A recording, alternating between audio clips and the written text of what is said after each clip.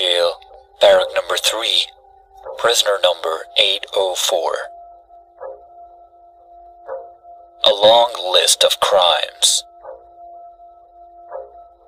You won the only Cricket World Cup for Pakistan, set up free cancer hospitals, established a university in a remote area. You gave up your life of comfort and went around the country to awaken your nation. These are big crimes. You can't be set free. You wanted to bring the powerful under the law. You took on all the mafias. You wanted the state to serve and protect the poor.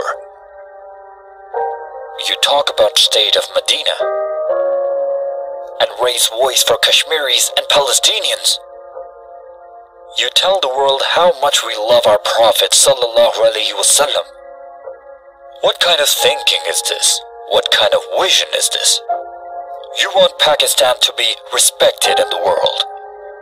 How dare you imagine a free and independent Pakistan? How dare you remind the people that Pakistan was a glorious dream?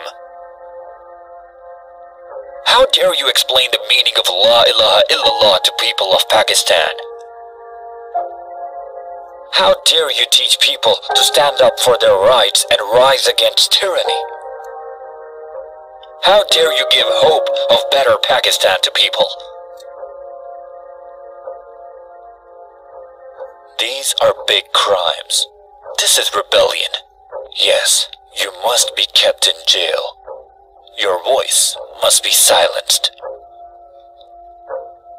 Attock Jail, Barrack No.3, prisoner number 804.